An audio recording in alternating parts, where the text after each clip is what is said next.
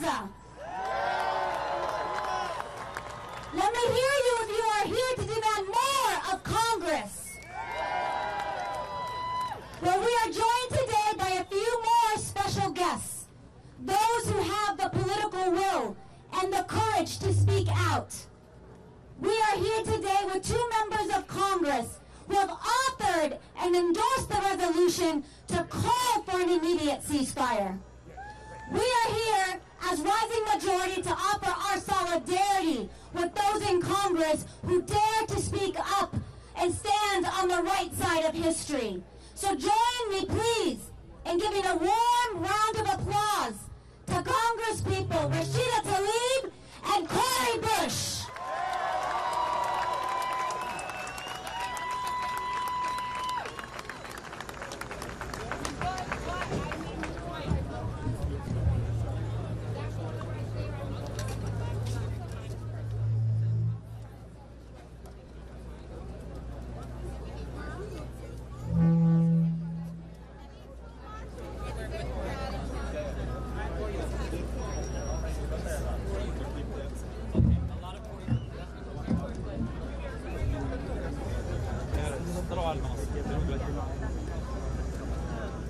Assalamu alaikum.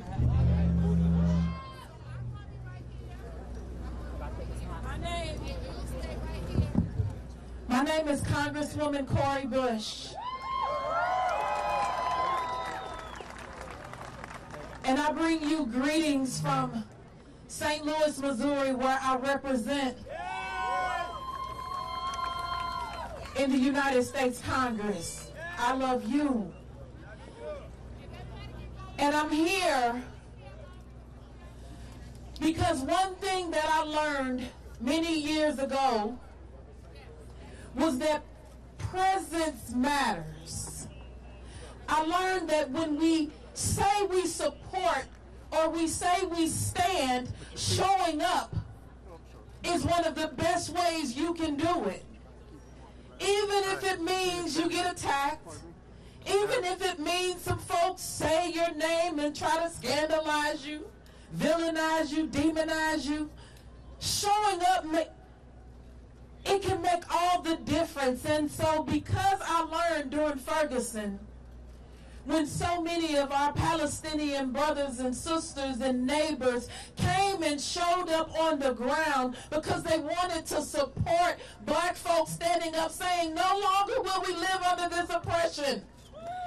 And they stood up, some of whom are here today, and they said, we will lock arms with you. We will fight for your freedom and your liberty right here in this country. And that's something I'll never forget. And so it made me think about, Cori, where are you? How are you showing up for them? When I learned about the oppression, when I learned about the hurt and the harm that's happening, not only in the United States, but also in Palestine, I learned, show your body up. Put your body on the line. Be there, speak up, show up. And not only that, let them see your dark skin show up for them. Let them see this black woman show up. But you know, we shouldn't have to be here today. We shouldn't have to do this. We shouldn't have to demand peace. But that's what we're doing. We shouldn't have to press pause and say, hey, pay attention to us, because we don't want our family members to die. Because we want freedom and self-determination, and we are anti-war, we are pro-peace. We shouldn't have to do that today. But because of the violence against your families, because of the violence that's happening, the trauma, the death, we stand. You all have come together, and let me tell you, I know what it's like to be the one oppressed and have to show up for yourself and wondering who's going to stand with me, who speaks with us. thank you for coming out anyway. I know you're in danger. We know that there's harm coming your way, but we also know that we stand together. You are not alone. We are standing with you side by side, arm in arm.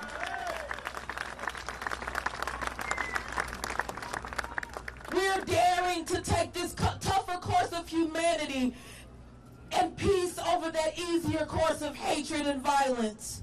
We are here to affirm that you matter, your life matters, your legacy matters, your land matters, your family matters. All of it. We're out here demanding that the world and our government refuse to turn a blind eye to the collective punishment against Palestinians that has been happening over the last several days. We're out here showing that we are consistent in our love for all of humanity. All meaning all of humanity. So we are calling for an end to the violence. We are calling out here for a ceasefire. Ceasefire now. Ceasefire now. Ceasefire now. Ceasefire now. Ceasefire now. And as I think about it, Ceasefire now. we are a strong and a powerful multiracial, multi-faith, anti-war, multi-generational coalition that's out here. So know that you have support, regardless of what they're saying. And I know last night we heard from the administration